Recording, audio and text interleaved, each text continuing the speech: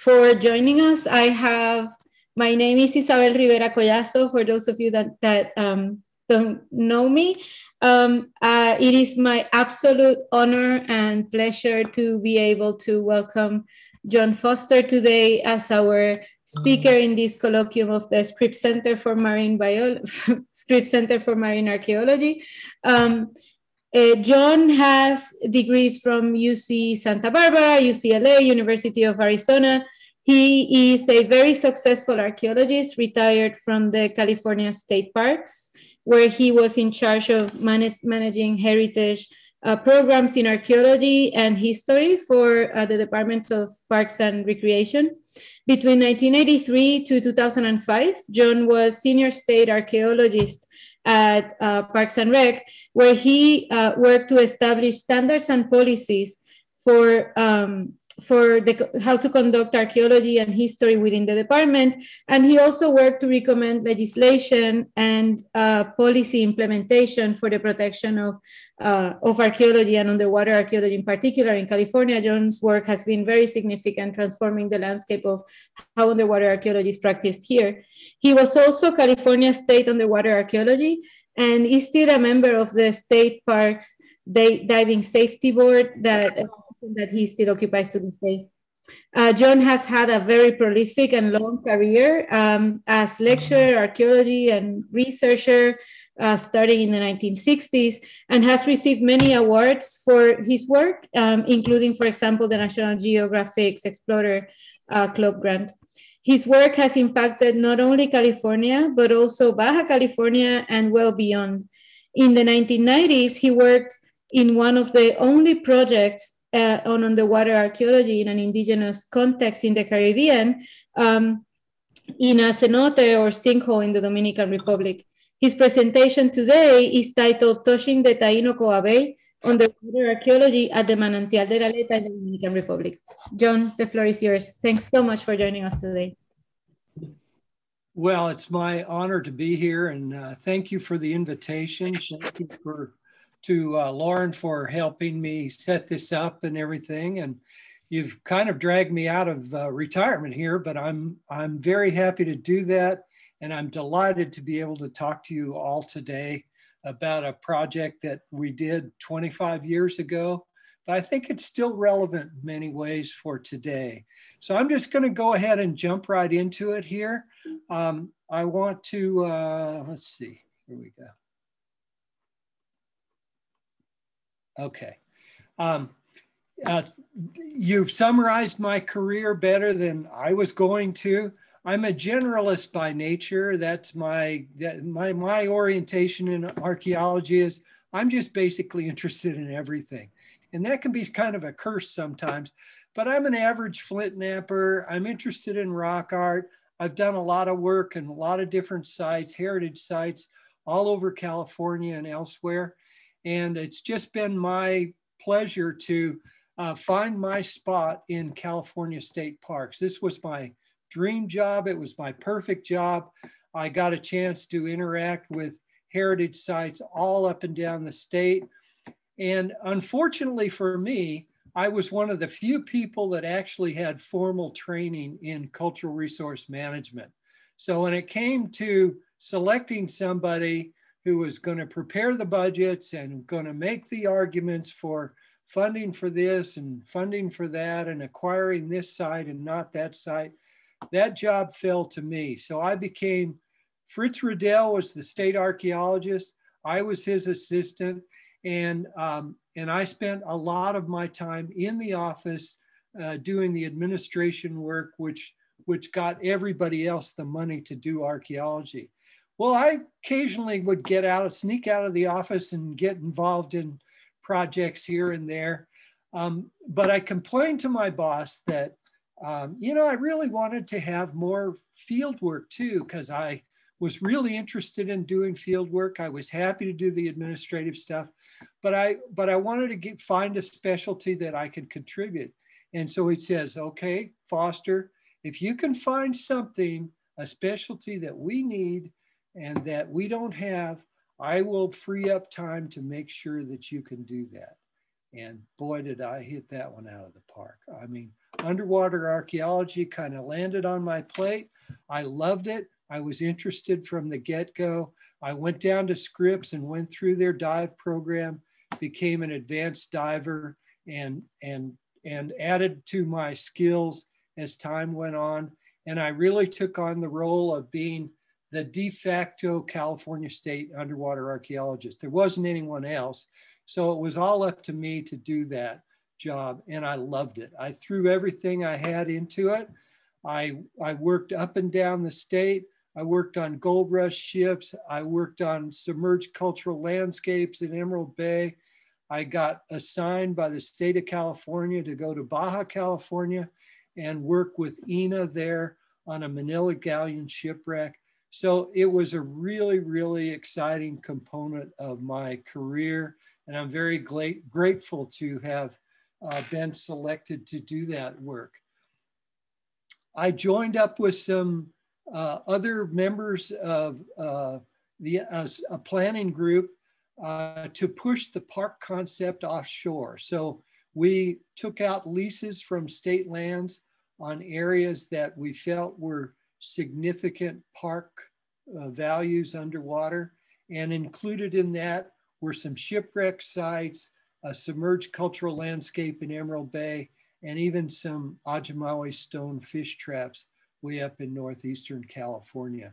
So I was very happy to do that work. I think it added a lot to my background and also contributed a lot to the state program. And then in 1993, I got a call from Indiana University, which really changed my career. And it was Charlie Beaker on the line, and he asked me if I would be interested in getting involved in an expedition to search for a Columbus shipwreck at Bahia Isabella on the north coast of the Dominican Republic up here. And of course, I jumped at that opportunity, and it really started something which was, I didn't know it was going to be, it was going to last 20 years, but I'm so happy it did, because we got to do this and a whole lot of other things. Now, if you look at the bottom picture here, it was around this point in January 4th, 1494, that Columbus arrived in the New World with the greatest fleet he ever brought here, a fleet of 17 ships and 1,200 colonists. And this is a place called Bahia Isabella.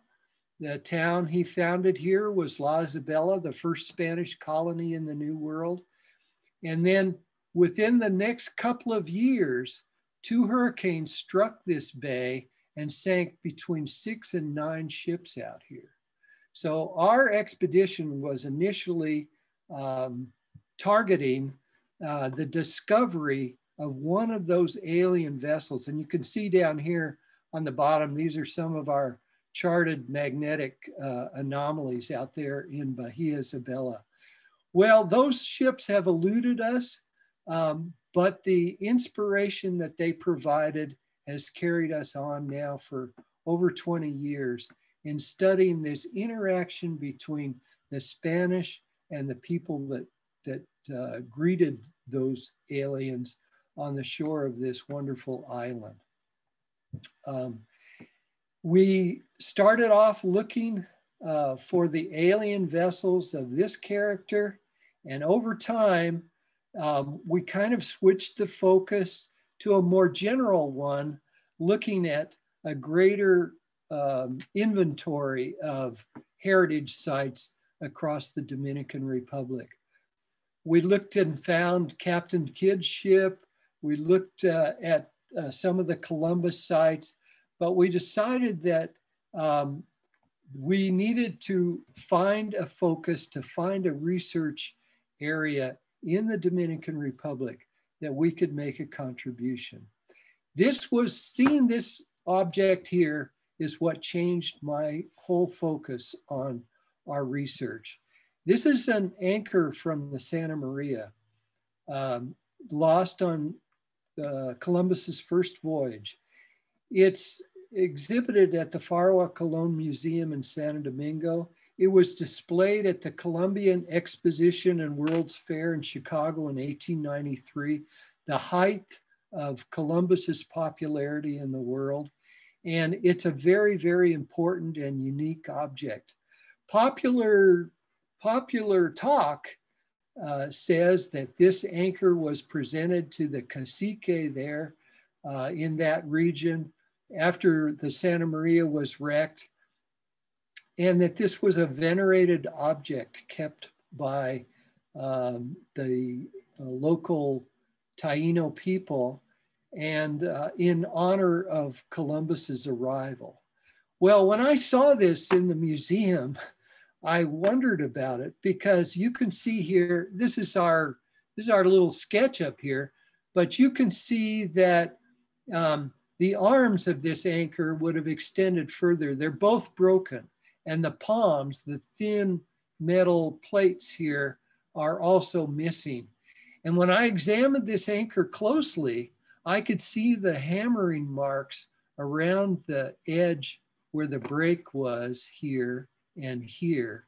And it was clear that somebody hammered on this arm of this iron anchor until they softened the iron enough to break off that piece. And the same with the other arm. Now, in underwater archaeology, occasionally you find broken anchors, but you never find one with both arms broken. One arm can get broken, but then the anchor's no good. So you don't find an example of an anchor with both arms broken. This anchor was not a venerated object given to people and held in some kind of esteem because of that. This was a sample of alien metal, which the Indians realized they could harvest and make into tools and perhaps even weapons. And so from that realization, I kind of focused on my attention on the people that greeted Columbus on the shores of this new to them world. Well, this was a very, very interesting thing. And it was my fortune to be engaged in this and in working with Indiana University. A little bit about the geography here. Puerto Rico, Hispaniola, which is 2/3 Dominican Republic, 1/3 Haiti, Cuba, and Jamaica here make up the Greater Antilles, and the Lesser Antilles are the stepping stone islands out in this direction here. So the books will tell you, and this is generally accurate, that the peopling of this area began about 6,000, maybe 6,500 years ago across the Yucatan Channel here, when archaic people made that crossing into Cuba and down through here into Hispaniola.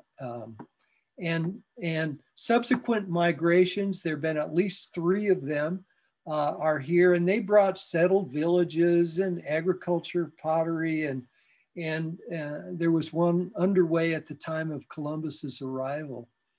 But the problem with this model of the peopling of the Caribbean is that it tends to imply that people replaced the earlier culture.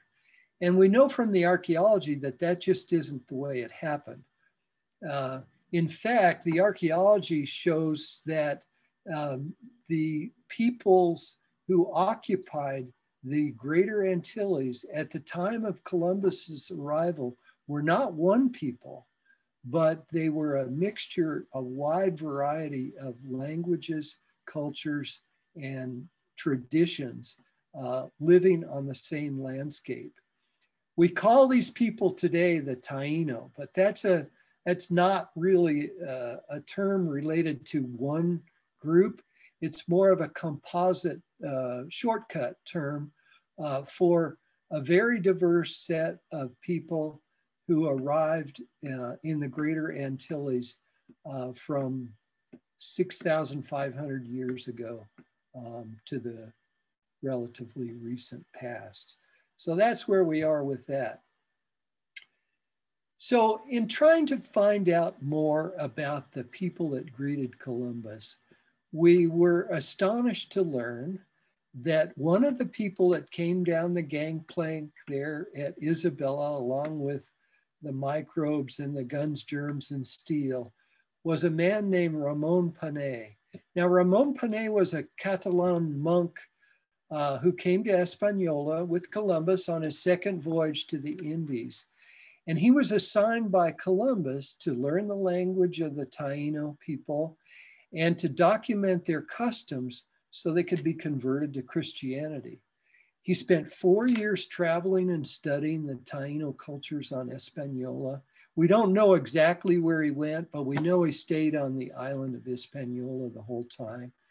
And at the end of that period, 4 years later, he presented Columbus an account of the antiquities of the Indies, a manuscript which was presented about 1498.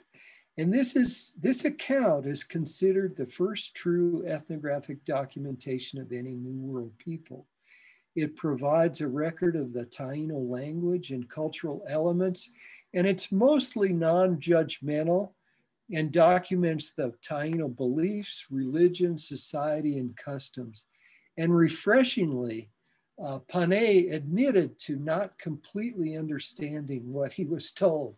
Now, how could he possibly completely understand what he was told? But at least he admitted that. In any event, centuries later, ethnographers studying the Arawakan-speaking peoples of the Orinoco River Basin documented many of the cultural traits noted by Panay for the Taino. So there's every reason to believe that he accurately recorded much of what he was told about the Taino. And remember, this was documented at the time before the Taino were much affected by the arrival of the Spanish. So unlike most ethnographers that come later, this occurred at the height of the Taino culture before things started to change very seriously. So in looking around at what Indiana could do to contribute to a better understanding of the past and the history of Dominican Republic, we visited a number of excavations. They were all very interesting. They convinced us that we should not do any excavations ourselves. There were already a lot of unprocessed collections in the Museum of the Dominican Man. Here you can see a beautiful excavation and a circular house that's outlined with these post holes here. So there were lots of things we looked at. We were looking at the maritime setting, the adaptation to a maritime culture made by the Taino people. This is an extraordinary thing. And the fact that their canoes, their trading vessels, their canoes ranged over great distances throughout the Caribbean basin there. And Columbus noted that the Taino had names for over 500 islands in the Caribbean. So this was very, very, very interesting. But we decided that we would pursue a research into the Taino spiritual landscape. And we decided we would do that by looking at caves, sinkholes, and rock art sites in the Eastern Dominican Republic. And we did that, and we found all kinds of great sites. We were taken to a number of different sites, and our focus turned out to be, see this green area here? This is the low limestone terrace, which occupies about a third of the country of the Dominican Republic. And it's almost completely without, it's a limestone formation, which has many, many collapses, which produces caves and sinkholes and rock art sites throughout this area. So it was a perfect way for us to make a contribution. These are some of the sites that we looked at. There are more, but we had our hands full looking at a Taino spiritual landscape with Ramon Panay being more or less our ambassador to that time and those sets of beliefs. Our focus was in the Igwe Kasikasco, which is one of the 5 chiefdoms on the island of Hispaniola in 1492. And so this was the area of our focus of our research. And the karst topography there, the collapsed limestone formation, provided the Taino access to a dark zone underworld, which set the stage for our study, and very, very interesting. So I'm going to show you a few examples of this. Here's the entrance to Cueva Panchito. As other researchers had previously noted, you find petroglyphs at the mouth of the caves and then painted rock art on the interior. And here at the mouth of this cave at Cueva Panchito, we have this boundary, this spiritual boundary between the living and the spirit worlds, which is very, very unique and important. Not only that, but when we looked at the rock art itself, we recognized something that Panay had written. He wrote about a character named Macocael in the Cava de Agua story. Macocael, he of the eyes that do not blink. He was the guardian of a sacred cave, and he was turned to stone when he returned late to his post as the guardian. This is recorded by Panay in 1498. Well, look at this image. Eyes that do not blink. You rarely find this in rock art. Eyes are common, of course. They're just circles. You don't see the pupils in rock art eyes very often. Here, not only do you have eyes that do not blink, you have eyes in the palms, you have animal ears and people ears, and you have a frog body and frog legs and a very prominent umbiligo or navel. Now, his characters surrounding him don't have these same features.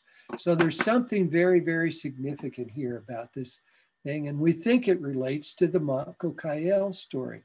And that got us started in looking at rock art as perhaps Ramon Panay looked at it and was told about it, over 500 years ago. Here's another example, a carved speleothem at the entrance to Chicho Cave, another boundary marker between the lighted world and the dark underworld. And here the petroglyphs mark that boundary, and beyond, and this is a flooded cavern, I found at a depth of 28 feet, this beautiful potisa, a ceramic bottle thought to be associated with the elites of Taino society. So this is an example, but the best example we had was at a cave called the Jose Maria Cave. And again, we're in the Parque Nacional de Cotopanamá. It's about 3 miles from the coast. It's a beautiful, beautiful rock art cave and something very, very special. Again, petroglyphs mark the exterior, the world of shadow, the world of sunlight, and then you enter the world of darkness and find painted imagery. Individual images at the beginning and larger and singular images as you go deeper in. This is curious. In the Jose Maria Cave, we noticed that the postures of these anthropomorphic forms were very curious, and they were all practically all the same. And we wondered about that. So one day when we were down there with a group of students, we all turned out all of our headlights, flashlights, and everything else. And we took one lantern and waved it around to simulate torchlight. And these figures came to life. They danced on the walls. And we knew something, we recognized that there was something going on here beyond just rock art as we usually think of it. This was something else. This was something special. It was something sacred. They painted the walls, painted bats' wings and other designs on the walls themselves. And as you go deeper into the cave, there are 1,200 individual images that have been recorded by our colleague, Adolfo Lopez in this cave.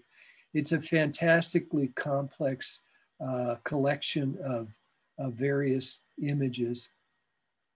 Even deeper, the images are larger and in some cases almost grotesque. And you get to these panels which are really complicated. And normally, as a rock art researcher, I hesitate to apply meaning to rock art because we're so far removed from that. It's only a guess and it's probably wrong and everything else.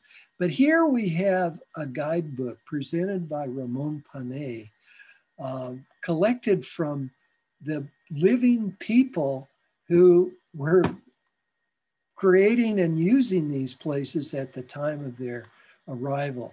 So in this case, we have something else we can consider. Now, Panay notes that, for example, that the sun and the moon emerged every day from a cave.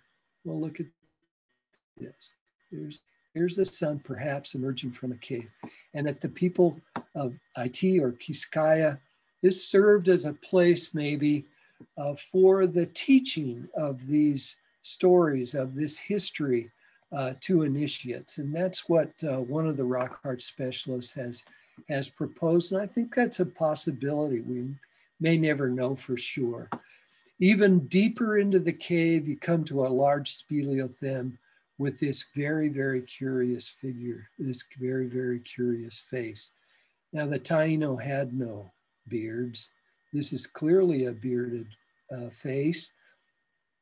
And we know, again from Ramon Panay, that something very, very special occurred in this area of Higüey. We know this from actually Bartolome de las Casas recorded a treaty signed in 1503 between a man named, a captain named Juan de Esquivel from the Spanish with the cacique Cotupanamá of the Higüey Cacicasco. And it was an agreement. The Spanish were in terrible trouble in 1503. They'd relocated their capital to Santo Domingo. The crops had failed and they were starving. They needed food. And the Taino agreed to provide them food in exchange for being left alone. This was recorded by Las Casas and documented. The date was 1503, okay? So here's the last panel in the Jose Maria cave, the deepest panel painted in the cave itself.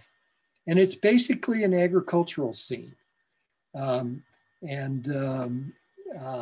This is my little sketch of it here, but this is the cassava plant or the guaiga plant. It was more common guaiga in this area of the island.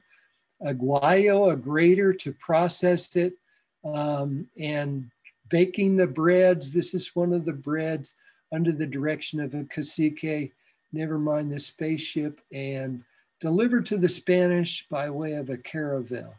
So we don't know if this is right, but if it is correct that this treaty was memorialized by the Taino of the Higüey district and protected as one of their important cultural events, then that would mean that this is probably the first depiction of a Spanish vessel in the New World. Now, I've got to be honest with you and tell you that our radiocarbon dates have not confirmed this, and they're all over the board. So there's something wrong with our radiocarbon work on the rock art pigments here. But nonetheless, you can see that there is the potential for getting greater understanding by use of some of Ramon Panay's recorded observations. And when you look at a spiritual landscape today. So that brings us to the main feature of our program today, a site called Manantial de la Aleta. Now, this is a sinkhole, a water site, a spring. The term aleta refers to the beekeeper's house that was there when we first arrived, and it had a high roof on it, and people thought that it resembled the fin of a fish. So Manantial de la Aleta refers to the aleta is fin. It's again in the middle of Cotobanamá National Park. This is taken from a helicopter. And you can see again this vast limestone terrace that constitutes much of the eastern part of the Dominican Republic, and particularly this national park here. I want to point out one thing here that's kind of interesting. This is a dry tropical forest. There's very little surface water here. The water that does fall in terms of rainfall collects in pockets in the limestone, and the roots of these trees grow into those pockets.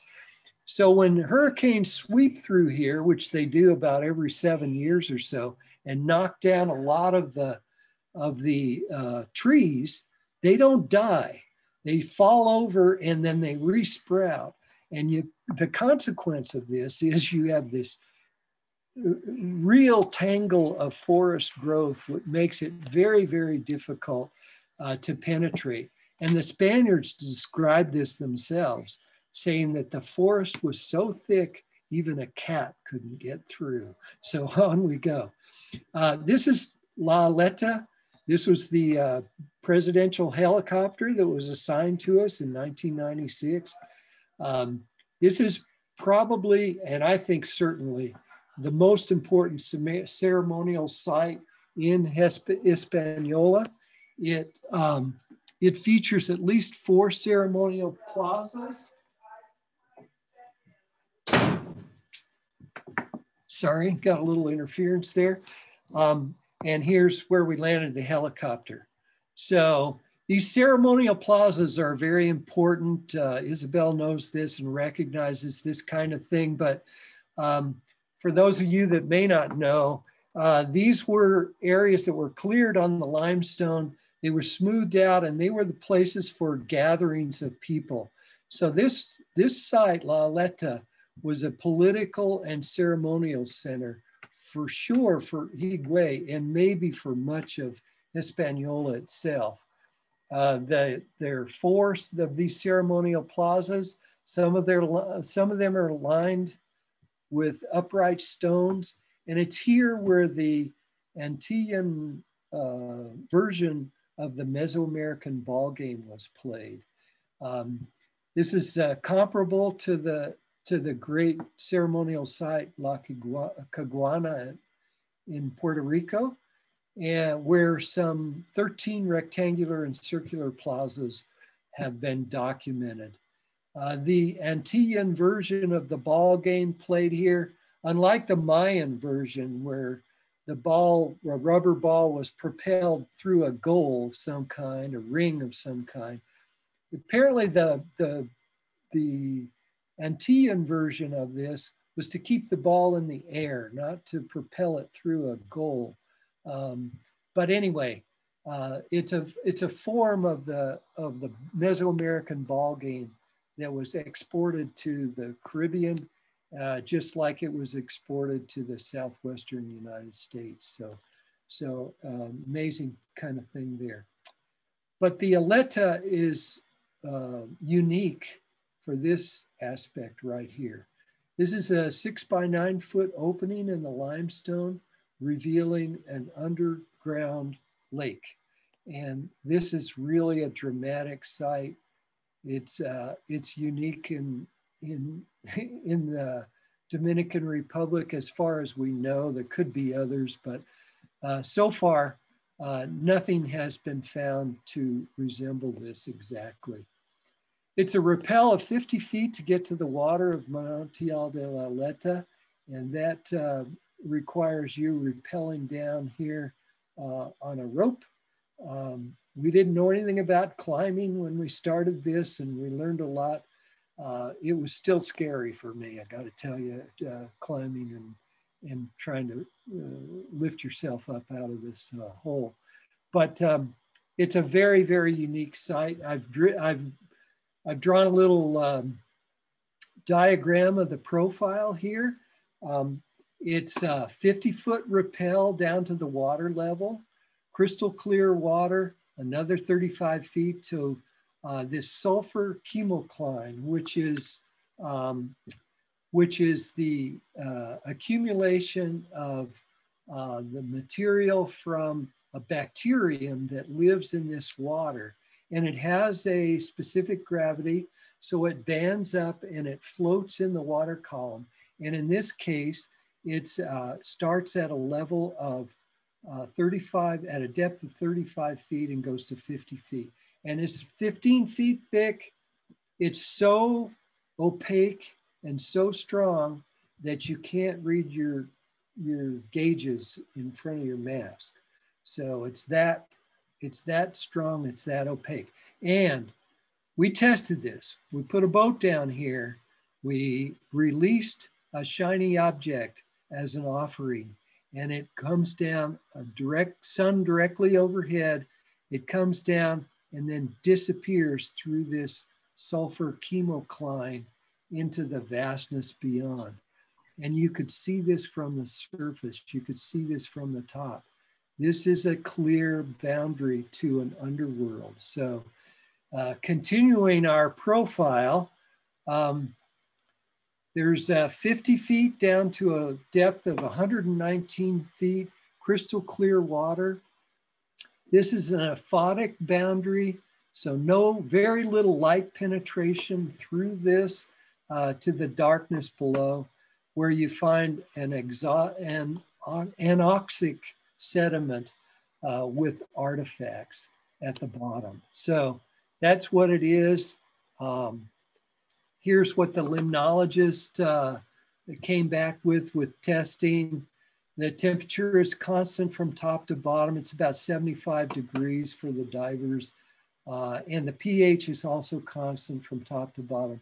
But look at the dissolved oxygen here. When you get to a depth of 10 meters, the dissolved oxygen goes to 0.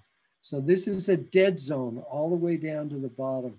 Nothing that breathes oxygen can live down here. Perfect preservation conditions. You just can't get any better than that. So here we are. Welcome to Kauai Bay on the Cap Rock, a depth of 119 feet, the Taino underworld, a spiritual landscape, and as Ramon Pane said, the home and dwelling place of the dead. It gets your attention. A dive here gets your attention. As you move away from the top of the Cap Rock, you begin to notice the accumulation of organic material all over the place. And some of it is artifactual, some of it is just detritus that's worked its way down the hole over the centuries, perhaps. But immediately your eyes are drawn to things like these gourds with cordage tied. You can see the variety of gourds here. Some are cut and carved and shaped. Some of them are more natural in their shape and so on. But look at the preserved wood. Look at the other objects here. It's just an amazing, amazing thing. I wrote in my field notes, this is a liquid archaeological deposit. And by that, I mean that you could take your arm and press down through this deposit all the way to the bedrock down below. Everything is floating in suspension. The lighter objects are on the top, the heavier ones, the pots and so on are below that. But everything is moving and everything is preserved. It's just an extraordinary thing. Look at this one here. You've got basket, gourd, pot, shaped gourd, cut gourd up here, feathers. And look down here. If you look closely, you'll see a potisa with bindings on it, a potisa, like the one I found. Anyway, this is a depth of 150 feet. Much of this wood will turn out to be shaped and carved. There are just organic objects everywhere. Feathers, gourds, pots, in every direction. The preserved wood is just amazing, astounding. Here we are at a depth of 165, a basket at 128. And again, just an extraordinary deposit. Look at this one here. A beautiful pot next to a beautiful gourd with cordage and a feather. Amazing.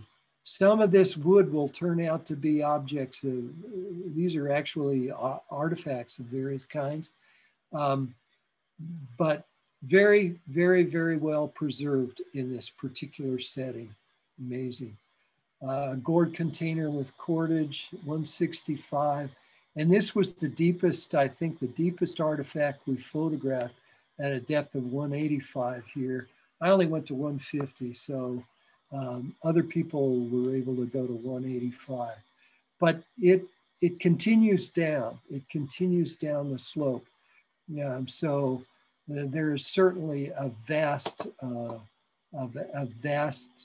collection of objects here that are unique. This basket, there is no basket. There are no Taino baskets in any museum in the world. So that gives you an example of the potential for this site to inform us about the side of the Taino culture and spiritual beliefs that we don't otherwise have any chance of ever understanding. So that's why I think this site is so incredible. Here's some examples of a wooden bowl and a couple of pots that are about to make their way to the surface. Here we are back at the Cap Rock at a depth of 119 feet. Wooden bowls, we collected a number of these. The Taino were very famous for their woodworking, and these are examples of these beautiful examples of these carved. Look at this bowl. This is a carved wooden bowl with a carved wooden liner. This is a thin shaped piece of wood carved to fit inside this bowl. The use of it, I can't imagine what it was used for, but it demonstrates a remarkable ability of woodworking. Many of the bowls are flared, and we would think of them as serving bowls. Radiocarbon dates are here. We've got 8 of those. This is something, oh, I've got to go back here. Anyway, okay. This is an artifact called a macana. It's a war club. It's a Taino war club. It was described by Bartolome de las Casas as a spade of palm wood, which is extremely hard and very heavy with a flat handle. It is hard and heavy like iron, and although a man wears a helmet on his head, one blow will sink his skull into his brains. So this is a unique object. It's never been, there's not another one anywhere known in the world. So it's just a remarkable find from Manantial de Lauleta, including the adze marks here on the business end of it, which shaped it. So a remarkable thing. Petaloid celts and the halves that held them, radiocarbon date here. So we've got that. Now here's another example of materials that were found together. We think this was an offering. These were offered together. This is a vomiting spatula, radiocarbon date 1320, along with a cajoba, a wooden cajoba vessel. Now, Ramon Panay described to us the cajoba use in the Taino world. And this was a hallucinogenic snuff, which was inhaled. And you prepared yourself for that experience by purging and cleansing yourself with a vomiting spatula. The Maya also did this, by the way. And then inhaling the snuff, allowed you communication through zemis to the spirit world. Here we found the kit, at least part of the kit, we think, at a depth of 127 feet. Another unique object, here's a complete duho, a little wooden stool, and the discoverer, Harley McDonald, one of our students there, radiocarbon date AD 1260. And again, we know the purpose of duhos. They were symbols of elite and prestige in Taino society. There are 118 of them known in collections around the world, and this is the smallest one. This is way too small for a person. It must have been, we think, a duho for a zemi, the seat of a zemi itself. In any event, it was offered at La Aleta. And here's one of the zemis. Zemis were very important. All the households had zemis. The elites had a variety of them through which they communicated with their ancestors.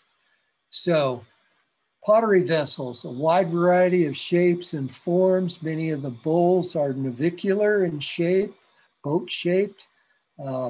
Those are common at La Aleta. This was one of our favorites. This became the symbol of our expedition, this frog pot, as we called it. A proto-Chicoid style with late Saladoid iconographic and decorative element, according to Adolfo Lopez. And we wondered what the frog image felt to see sunlight after maybe 1,000 years of immersion in La Aleta.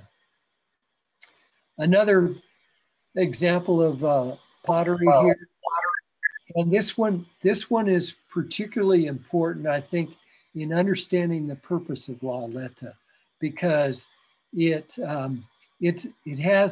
normal pot. It's a normal pot, but it has a big resin patch on it.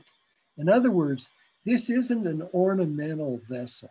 This is a working pot, and it was intended to be offered for use by ancestor spirits in an underworld.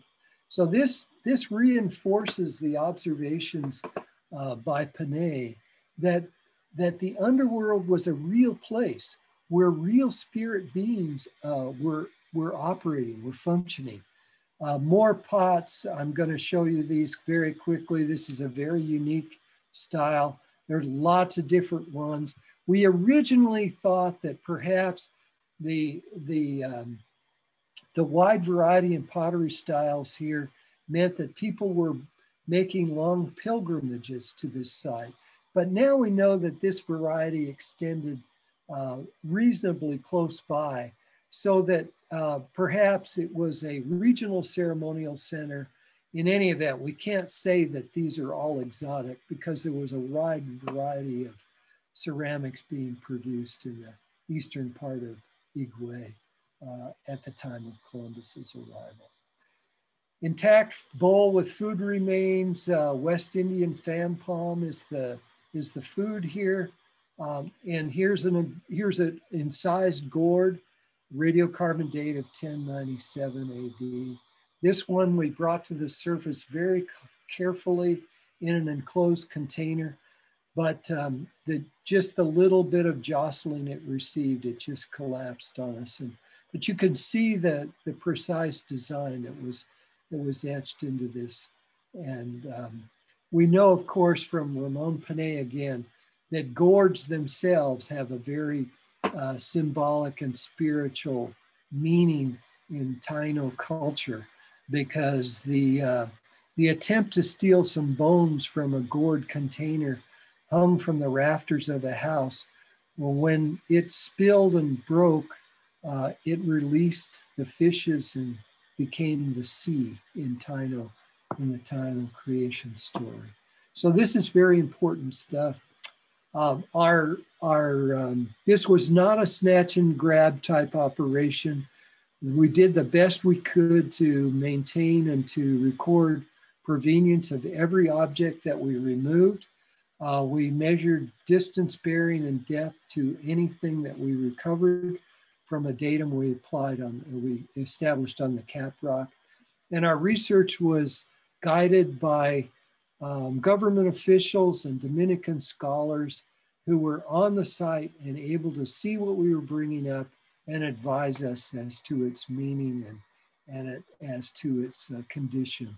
So we appreciate that very much. These are the two pilots of the helicopter there.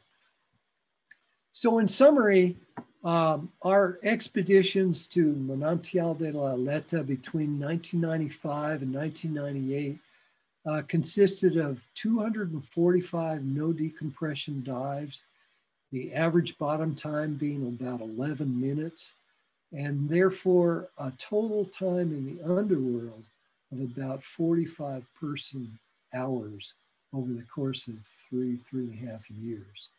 So that's not a lot of time. We did a selective recovery of 241 objects. We mainly left baskets and gourds in place because we didn't have the wherewithal to recover them safely. We have 8 radiocarbon dates on objects recovered from the Aleta, and that spans a time frame of 1058 to 1392 AD. This is the first and best documented offertory site in the Taino culture area. It may not be the only one. We actually know of another one, but it's not nearly as deep, and it's been looted by divers already. But our estimation is that the range of recovered and observed artifacts at this site represents a comprehensive package of Taino material culture: weapons, food containers, cohoba ritual objects, symbols of authority and prestige. In other words, everything needed to keep a real spirit world in balance. And you can read more about this in the Journal of Caribbean Archaeology and our chapter in a book from 2017 called The Archaeology of Underwater Caves. For the divers out there, I just want to briefly say, these were all no decompression dives. We were diving in a very remote area. We were very far from any kind of medical attention. So we did use hospital oxygen to breathe for 3 minutes at 15 feet, just to make sure that our nitrogen levels were knocked down and we could operate safely within no decompression limits. And so that was very useful. So as we ascend back up through this sulfur layer and approach the living back on top, we take stock of this and try to think about what is the meaning of this site. And I think that La Aleta is clearly a portal connecting the 3 dimensions of the known Taino universe. That's the celestial vault, the earthly plane, and below the sulfur layer, the watery underworld of Coya Bay. And it's to here that the ritual objects were sent. This was a gateway for the veneration of the spirits of the Taino ancestors, but it was not a one-way portal.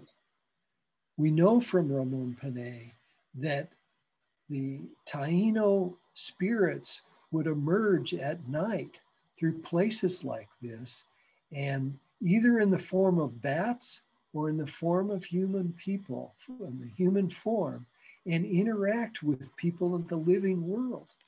And so you can imagine what kind of mischief that might cause. So it was very important to maintain a balance and harmony in this spirit world that was accessible down here. And so that's what we think the Aleta is significant for. So an expedition that started off looking for the alien vessels of this character focused over time on reaching a better understanding of the people that greeted Columbus and whose culture was swept away on the shores of the Caribbean Sea. Thank you very much. I appreciate the invitation. I want to recognize my co-principal investigators here, Charles Beaker and Jeffrey Conrad, who we lost around Christmas time this last year. And I want to particularly point out our mentor, our friend, Peter Morales Troncoso, who, as the governor of East National Park, facilitated us getting the permits and the connections to do this research here. And it was through him that he was the man that made this all possible. So thank you very much. I'm very happy to entertain your easy questions if I can. Thank you very much. So much, John. It's awesome. I have questions of my own, but I see that there were some questions in the chat, and I wanted also to invite people, if anybody would like to ask, raise your hand and ask anything else. Lauren, I'm happy if you help me as well, moderating questions. I'll start with one of the ones that is online. Moon, would you like to ask your question live? Sure. Hi, Dr. Foster. Thank you so much for this incredibly fascinating talk. And I actually had no idea what this talk was going to be about before I started it, and I'm really grateful that I attended because it has resonances with my own research a lot. I think you actually pretty thoroughly answered the question that I did have, but I guess I wanted to pose it again in case you might have any other thoughts. But basically, I want to ask how the karst landscape and spiritual landscape of Taino Koi Bay might mutually constitute each other or reflect each other, if you have any further thoughts on that, because I know you sort of went through that pretty thoroughly, because I also have my own research on karst landscapes in southern Thailand. So seeing these karst resonances around the world really speaks to me and fascinates me. Well, yes, all I can say about that is that we know from Panay that these places were recognized and very important. They're part of the origin story. They're where the celestial objects sleep and that kind of thing. So it's very important. These objects these places, and they occur very much in the karst topography. So I think it's kind of a natural thing that's two go together. Where the karst topography exists, I think humans are kind of naturally drawn to that, and that becomes a spiritual landscape. It's a natural thing.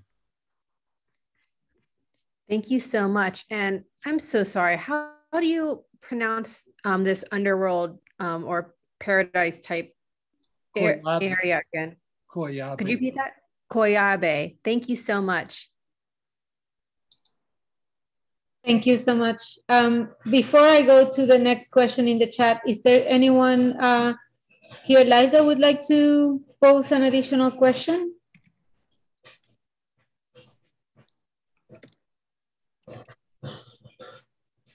While people gather there,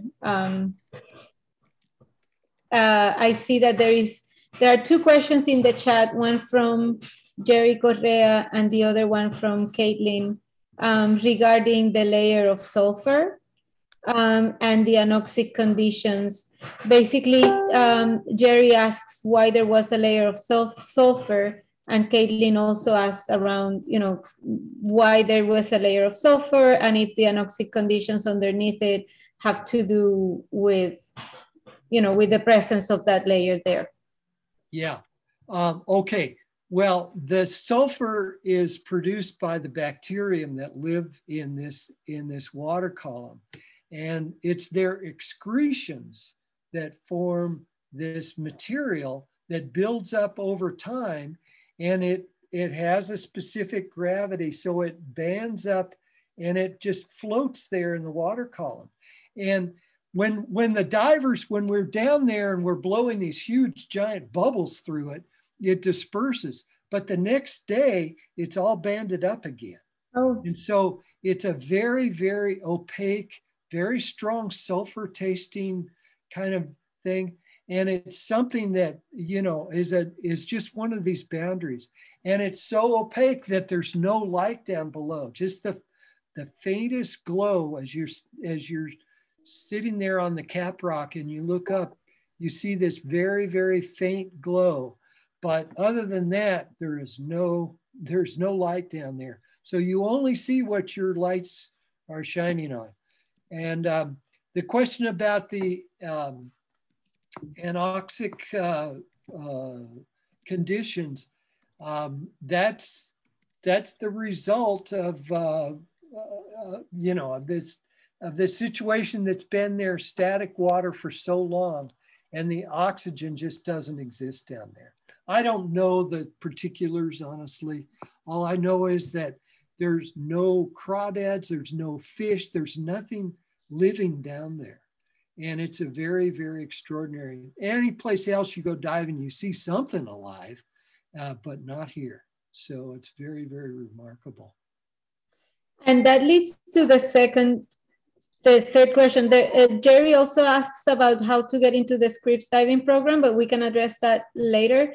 But following on what you were just explaining, John, Sheila Podell asks if anyone has looked at the microbes in the water layers or the anoxic sediments on the cave.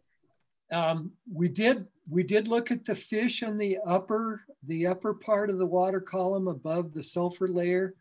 There were some people from Santo Domingo that came out and collected some fish, little tiny fish like guppies from there. But I don't think anybody has examined the bacterium at all. I don't know for sure, but none of us have. So that remains to be done. Yeah. I see that Eric has his hand up. Eric. What are you saying this to me? Yeah. Sorry, let's mute that one. We got multiple computers in our lab. But John, thank you so much for a really fascinating presentation and for talking about this site. I know a lot of us underwater archaeologists are just always fascinated every time we see organics and especially the baskets materials that survive. My question though is more about the ball courts that you had mentioned at the site. And I was really happy to see Caguana being brought in here. Thinking about, I know Isabel and I we just recently put out a publication about the broader landscapes that surround the ball courts that might have additional either agricultural or settlement features.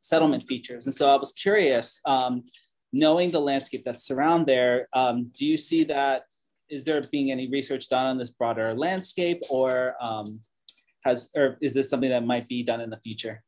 Oh, this is something that definitely needs to be done in the future. There's a couple of things that I would like to see happen.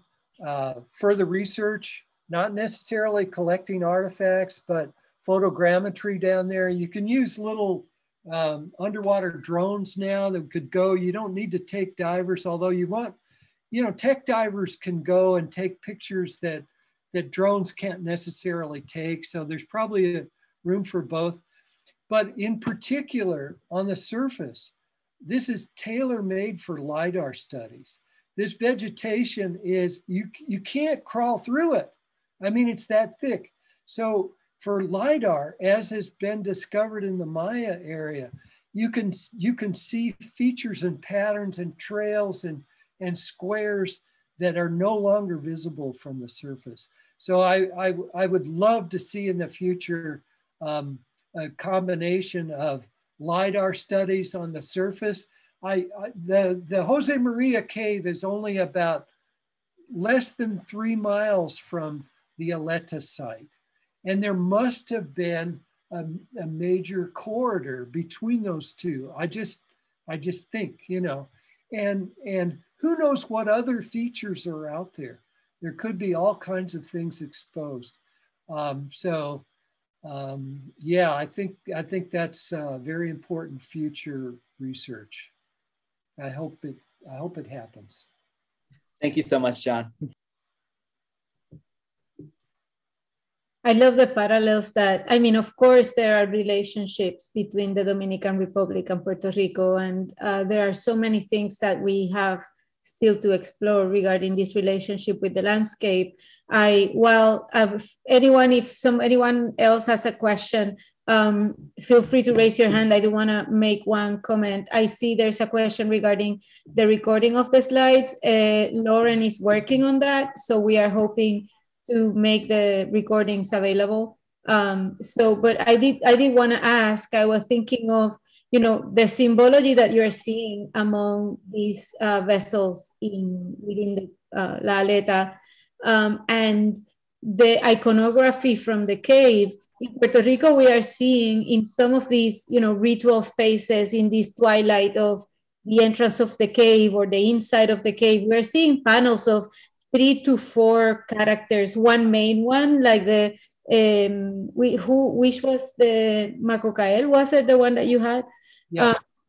This central character flanked by 2 or 4 additional smaller characters, and it's the same type of iconographic construction that you see in Caguana, with the central atabe, with the other 2 or 3 ancestors flanking. Do you see also that pattern in the Maria Jose, in the cave of Maria Jose, that you also have like the central Macacoel and then other characters flanking it? There's very, very little of an entrance to the Jose Maria cave. So there's very few petroglyphs there, and they're not really, there's no panels or no figures or anything at that particular cave. But one thing that's really interesting, I was going to mention this and I forgot about it. And I don't know what the situation is in Puerto Rico, and maybe it's different. But Panay makes a big deal about the spirit beings are perfect copies of the human form, except for one thing. They lack the ombligo. There's no navel. There's no navel. So I think a navel is very important. It's a very important symbol, because that's the difference between a spirit person and a real person, And there are things like that.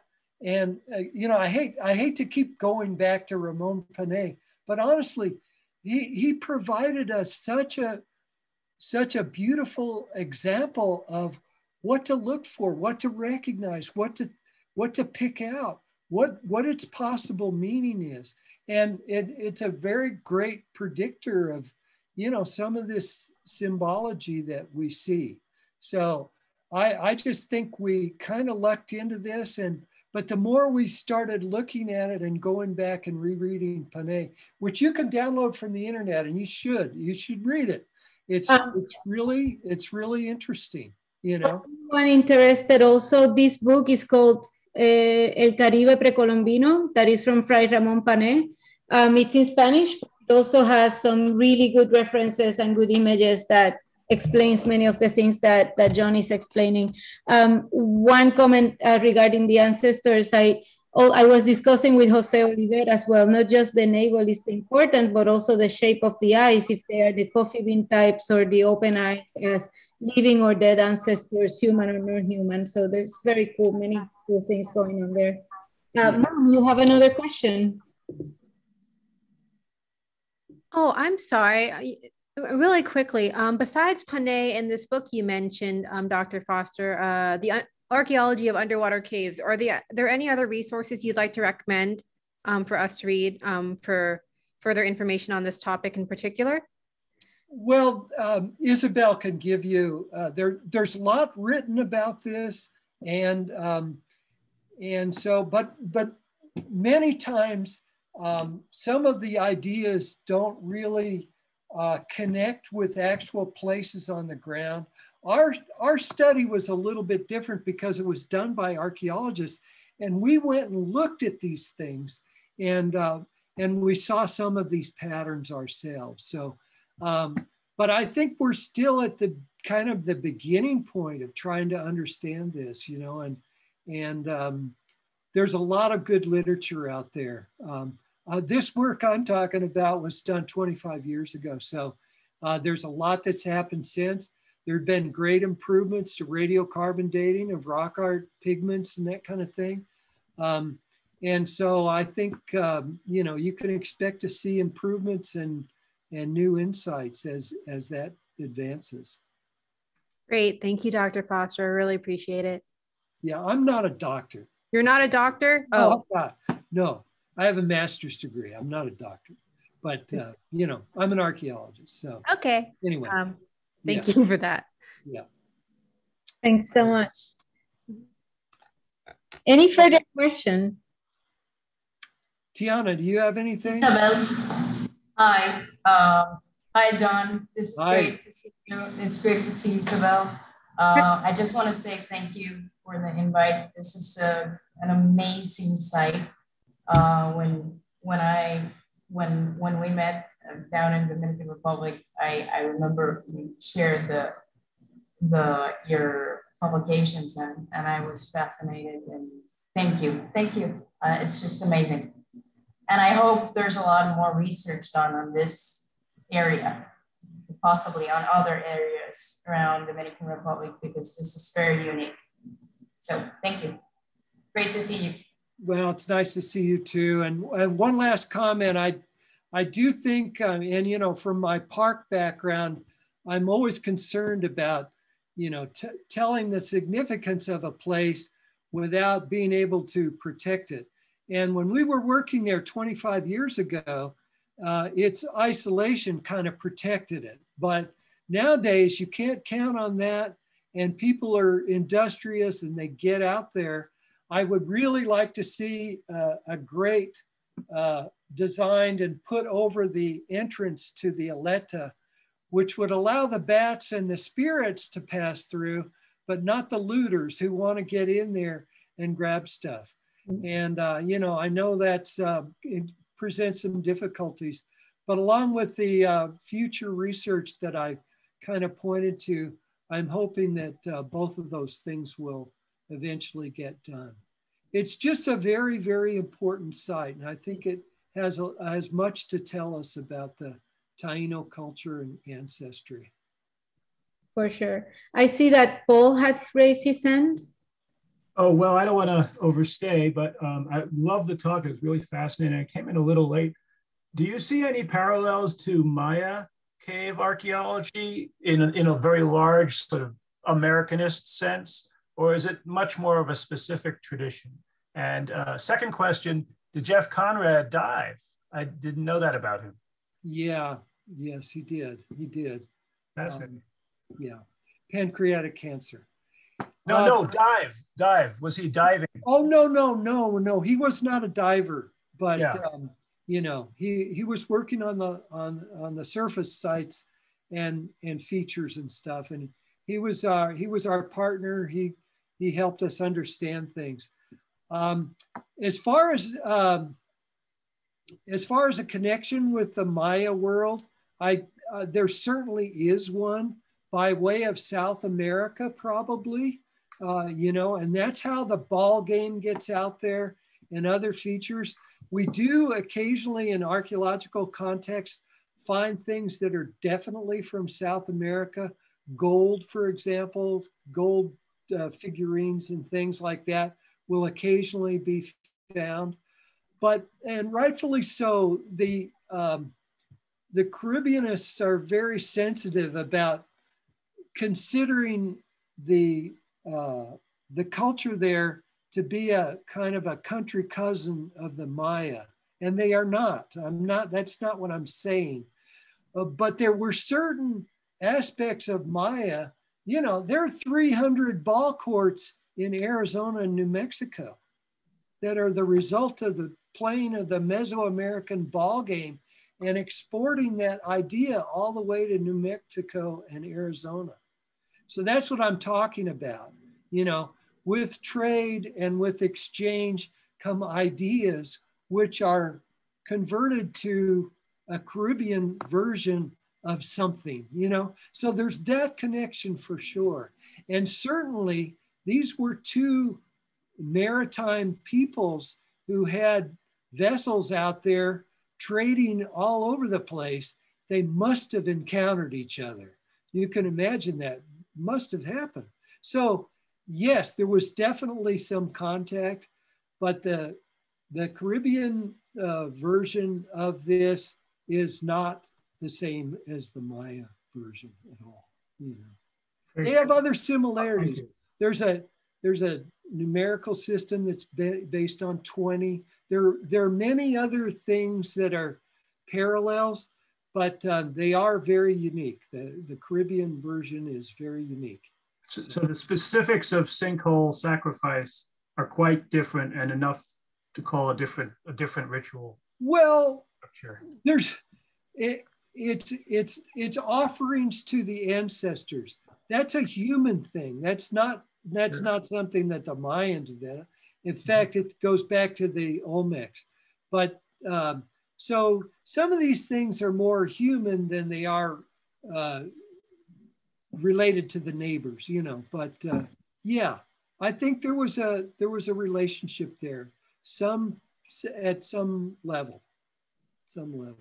Thank you very much. Great talk. We enjoyed it. Thanks. Well, again, thank you for inviting me. I've really enjoyed going back through my notes and kind of rethinking things. I've found a few nuggets in my field notes that I hadn't read for years. And so it was a delight to be able to share those with you. So thank you very much. It's been an honor to host you. I'm very excited to see such an amazing work, and I cannot emphasize how unique is this context, because we know that the Taino worked in wood. We don't see that. I saw earlier we had some of the basketry specialists like Soraya Serra was logged in earlier, and you know, we just dream about seeing contexts like this. So thank you so much for sharing your experience and your knowledge. I think that with that we're done. I think we're slightly over time. Is there any other burning question before we end the session?